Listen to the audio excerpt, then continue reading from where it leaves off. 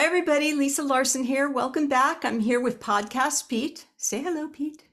Hello, this is Podcast Pete, apparently. Well, I think we established that the Yes, last we time, did. didn't Yes, we we? did. Mhm. And how was your weekend? It was good, good, good. Yeah, How was yours? it was nice. It was the night. The weather was really nice for the first time in a long time. It should remain being called a weekend, so that way it has a head start on being nice. We would hope. Well, we would hope that for everybody. Okay. Well, today we are going to do the first in a series of topics in my book, Ah, Pawstalking, A Course in Communicating with Animals. And we're going to just do a short series. And today we're going to be talking about grieving animals in spirit. And it is a serious topic because I know that for a lot of people, grieving animals in spirit is just as hard, if not harder sometimes, than grieving a human.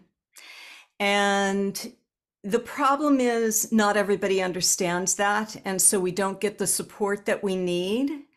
But I invite you guys to, if you have questions or comments about animals in spirit or what you'd like to hear about animals in spirit, please put them in the comments below. But that's what we're going to be talking about today. And I know it's Pete, you haven't had a lot of animals, so this hasn't been. Have you ever had an animal that's yeah, passed? and I have, and I'm glad you're addressing this simply because primarily animals, at least in my life, and probably many, many other lives, have left and usually leave the majority of good impressions, of good memories, of happinesses, of just being a buddy. And so obviously the loss is sort of a left-handed, blindsided type of a slap of a realization of that buddy is no longer around to be the buddy that it was, he or she. And so, yeah, I'm kind of glad that maybe there is some elucidation and some light that can be shed on this. Yeah, definitely, because I think there's so many people that go through this and they don't have somebody to support them, and sometimes that's even within their own family. And that's what makes it very, very difficult. And I think a lot of it is people don't understand that energy is energy is energy on the other side. Animals are souls, just like we are souls. And when we get over there, we're just a soul over there. Yeah, and people, at least on my plane of experience, seem to just put the big E in front of the word ending, and they sort of um, put everything enclosed in memories of it in a little tiny place and sort of walk around with it until maybe it fades, and that's kind of it. Not acknowledging. Yeah, not acknowledging, because sometimes I think people feel afraid or embarrassed to say that they are grieving over their animals as much as they are grieving over their animals. And I think sometimes we don't understand too that, our animals, they sleep with us, they cuddle with us, we're with them 24/7. And sometimes, as much as we love our parents or our siblings or something like that, and we miss them terribly when they're gone, some of those people we're not living with 24 hours a day like we are our animals.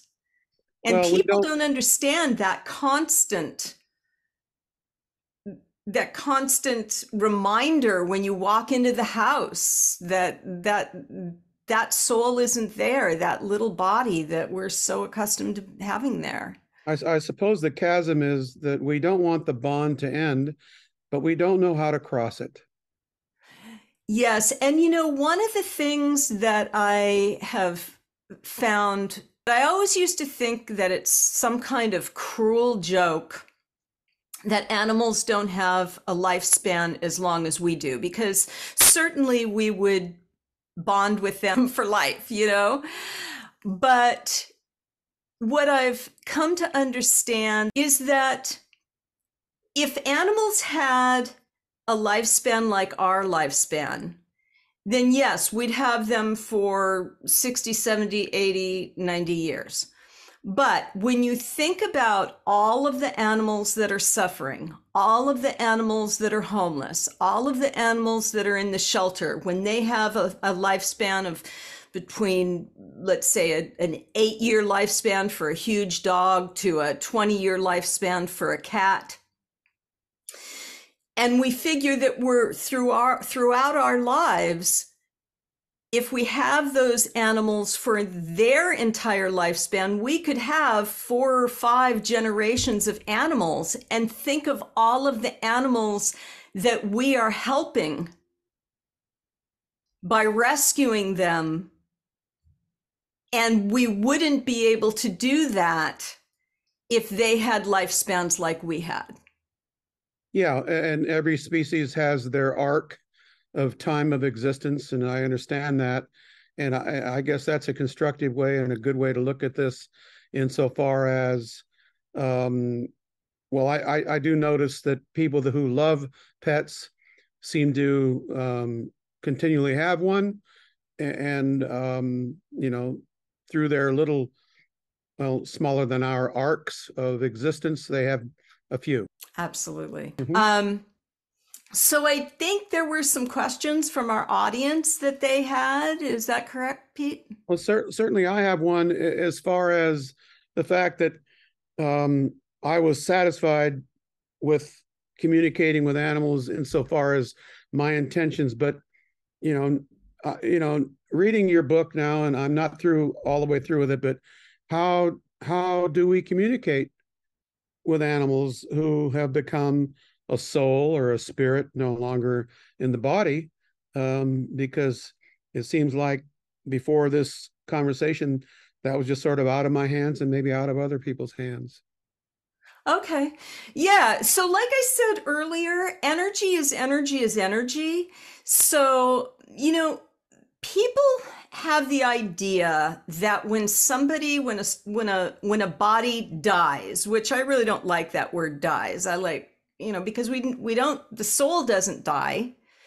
Our body doesn't work anymore, but our soul transitions to what my belief is, to another dimension, to the other side, what I call the other side. And the interesting thing is that on the other side, like I say, energy is energy is energy. So on the other side, there's no age, there's no gender, there's no species. It's just a soul over there. And there's souls that we make connections with. And I had one cat tell me, when I was talking to him, his mom was having a really hard time with his passing. And he said, "Mom, I'm right here. I'm just not wearing my clothes anymore." And he had showed me him stepping out of his body into an ethereal mass right next to his mom. And he says, "I'm just not wearing my clothes anymore." And people have this idea when somebody passes on that they go off into some faraway place in the sky. But I don't see it like that. Having done this work, I don't see it like that. To me, they're right here. They're right here with us. They're just vibrating at such a high rate, we can't see them.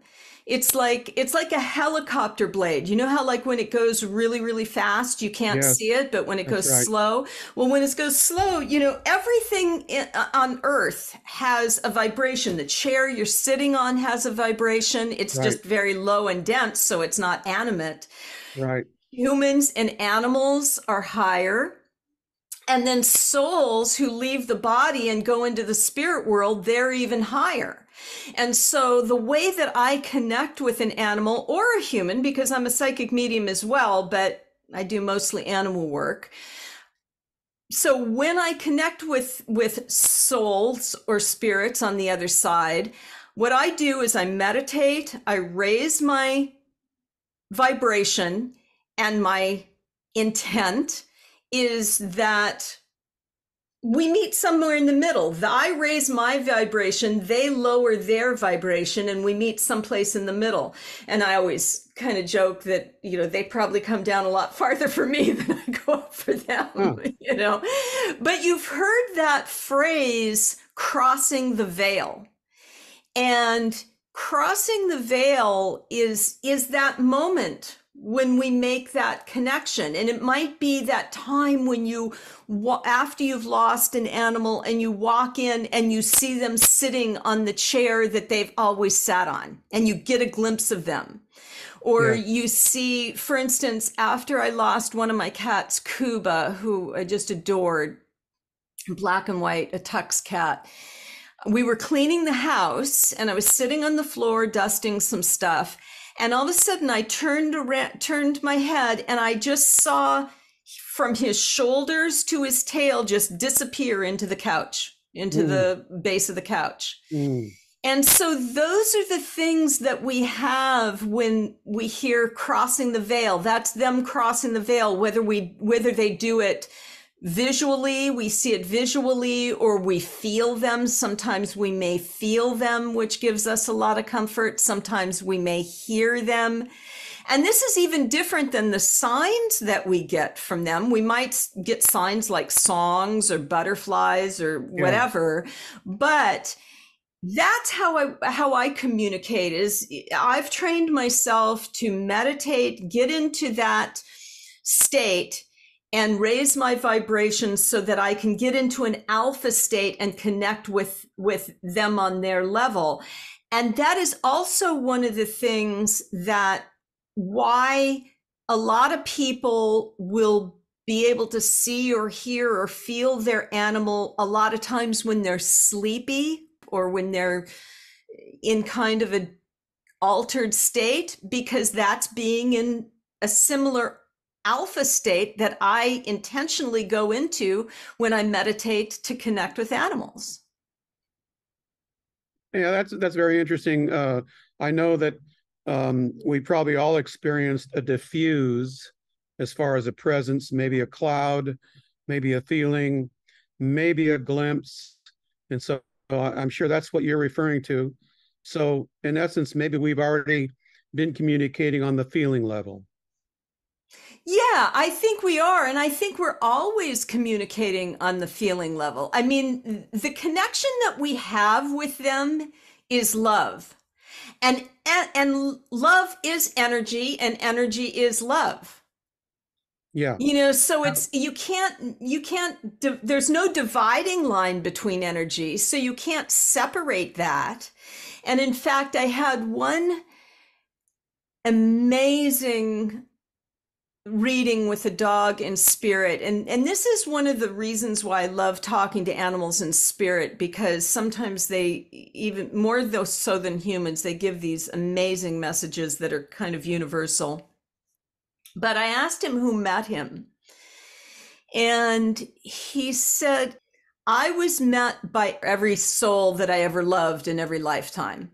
And then he showed me just this sea of souls, and then went on to explain that that's how he was connected to his mom, and that when she passed, she would not only be met by every soul she ever loved in any lifetime, but also met by every soul he ever loved in every lifetime, because you're just because of that connection to love. And I know that was maybe a little confusing, but it was about the connection that we make with our animals on such a deep level. And the point of it was that never dies.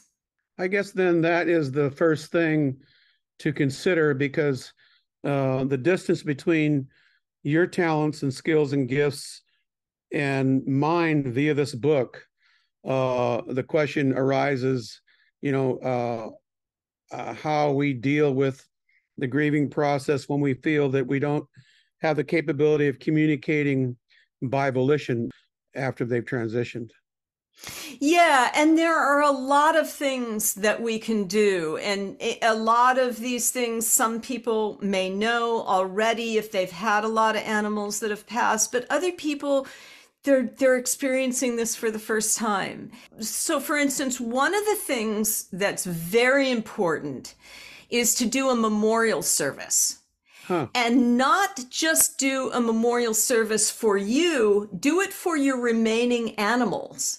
Because we don't give enough credit to the remaining animals and how they are grieving, and that they have to go through their grieving process as well.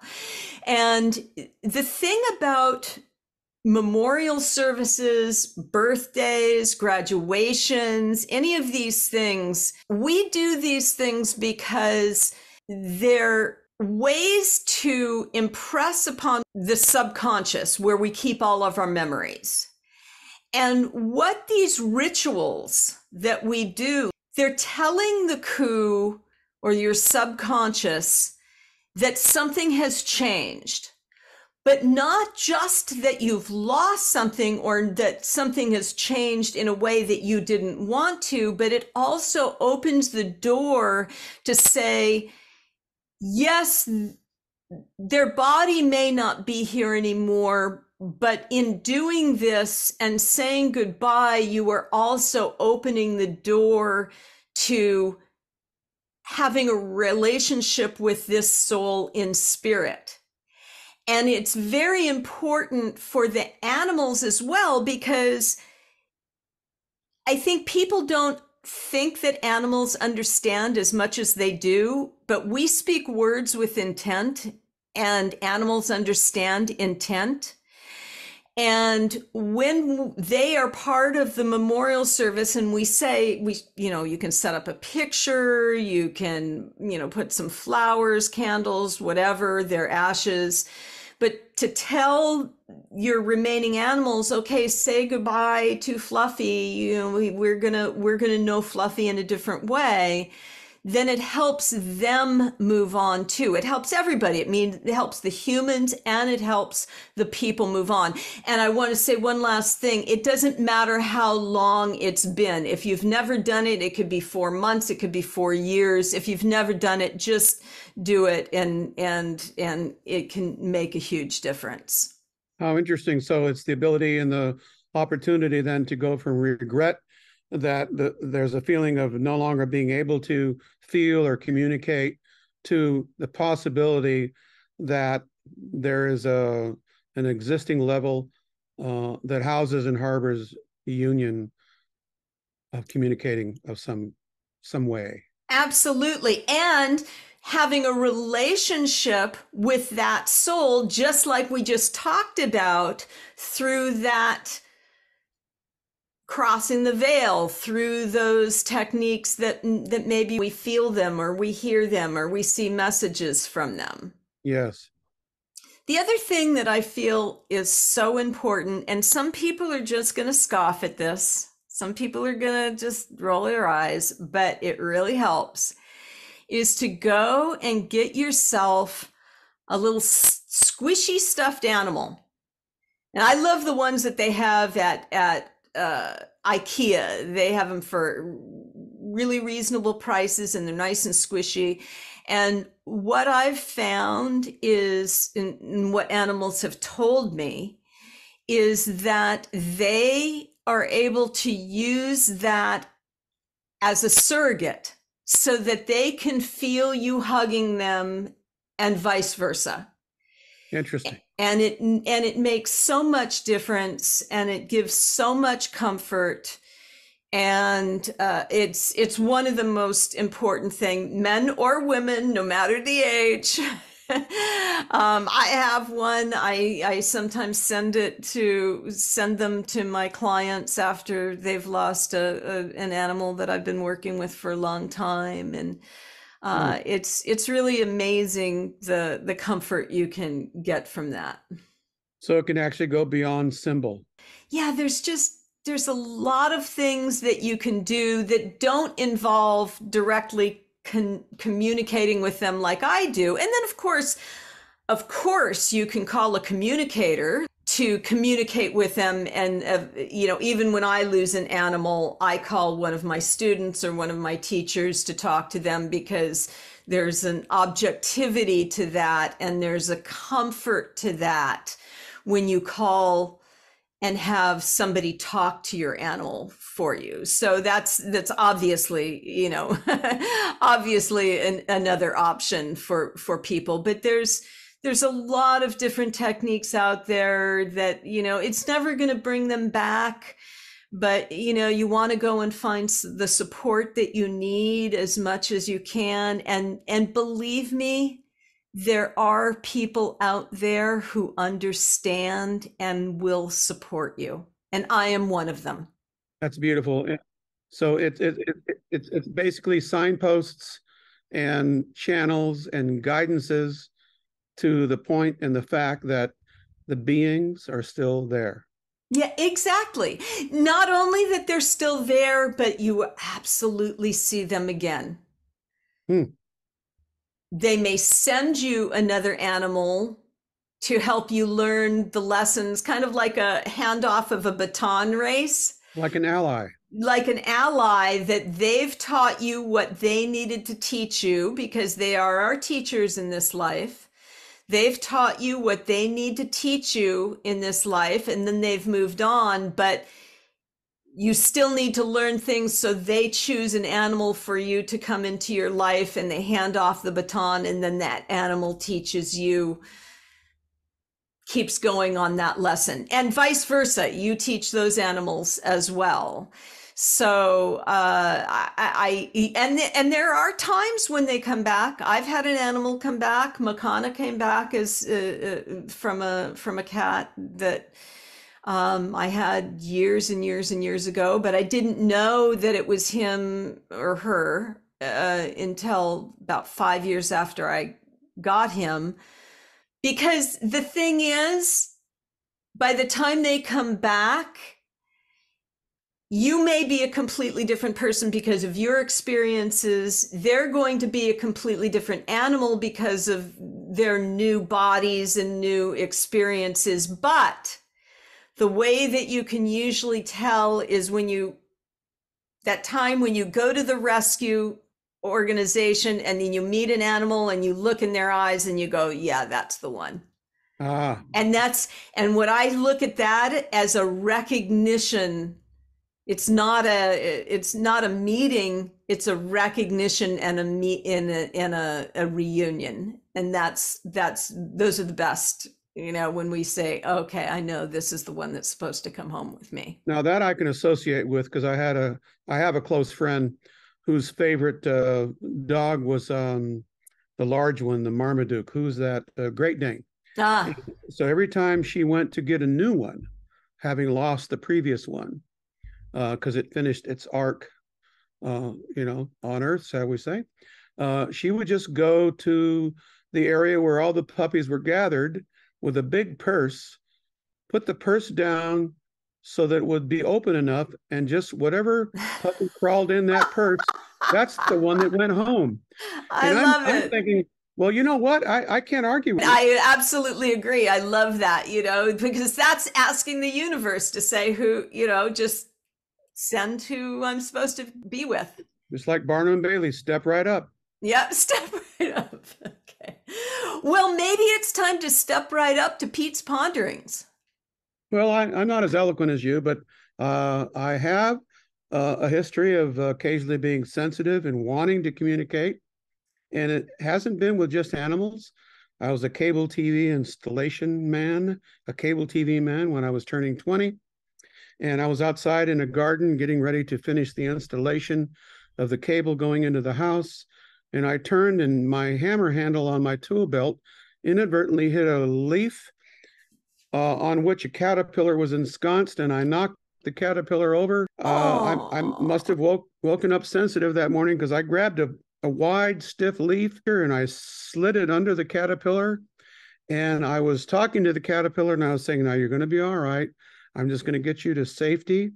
I'm going to slide you under this geranium bush, and you're going to be fine. I just had a moment of being sort of within myself, not realizing as I turned around that the lady of the house of whom I'm installing her cable was watching me.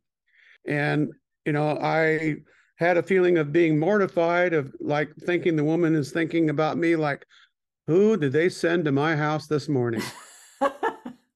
Before that, I never considered that I could or would ever communicate with an insect, an animal of any kind, even though we try, don't we? Yes, we do. That's Pete's ponderings for the day. You said something about it triggered something from something I said in the book. Is what you made you think of this? Well, I was reading your book where you were noticing a snail in your car, and you and your husband had to leave, so you had to get the snail off your car.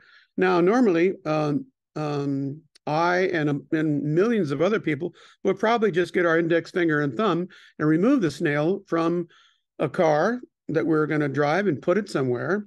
But you actually presented yourself as an ally and an aid to help this snail help you get itself off the car.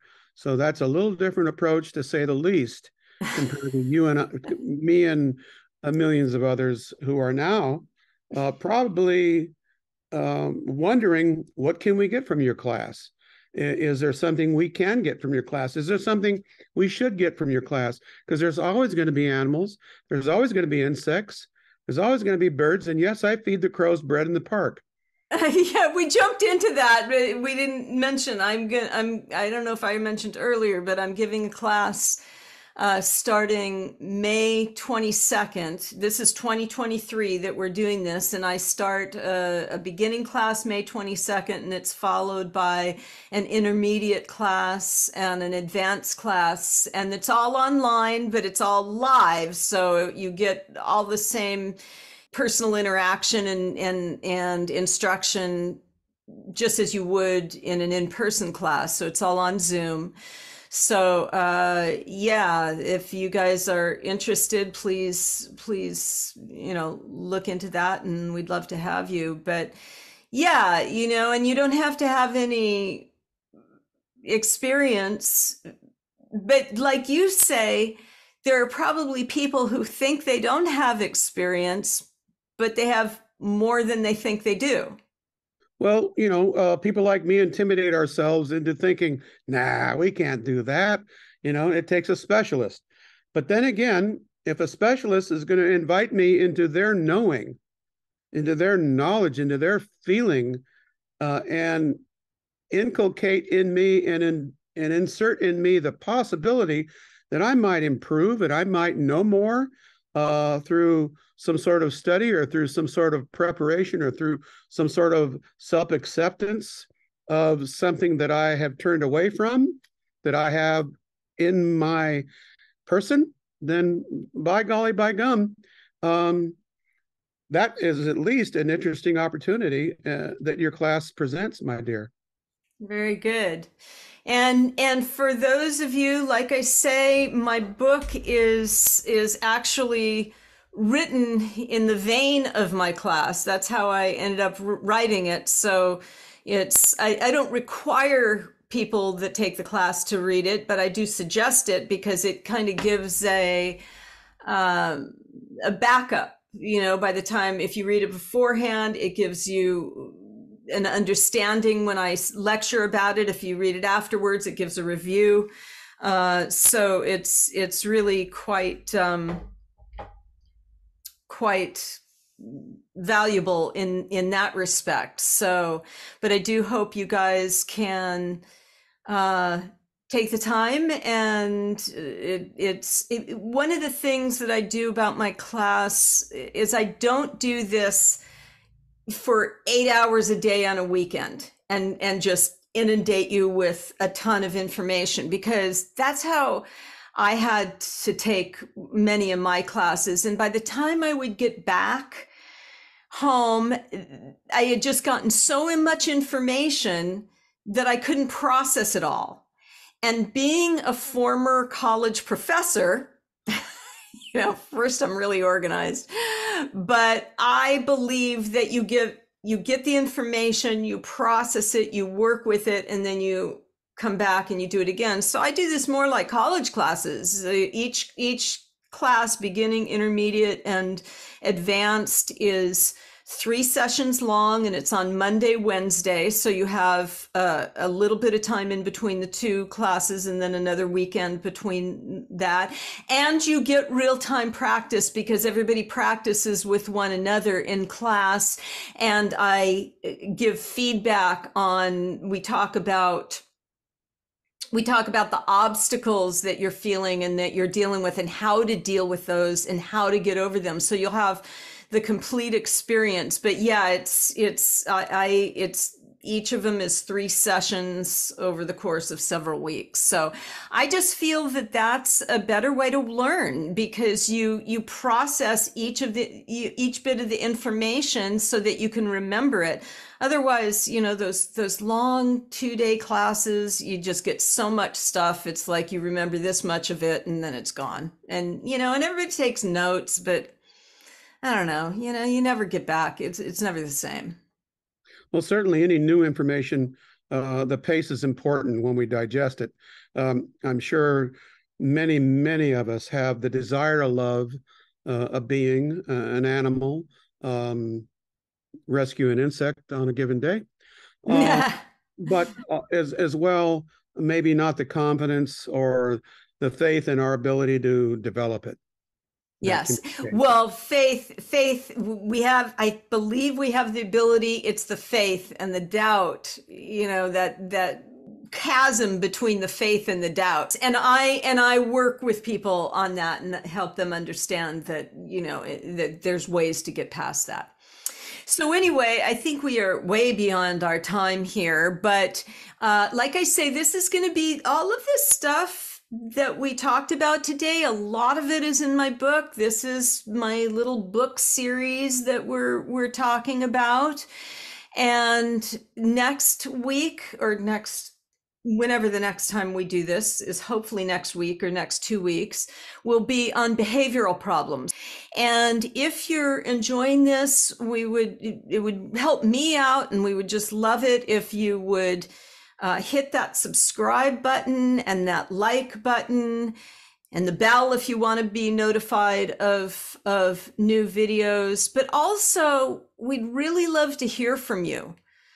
Comment below. Let us know what you think. What are your questions? Are there things that you didn't hear today that you wanted answers to?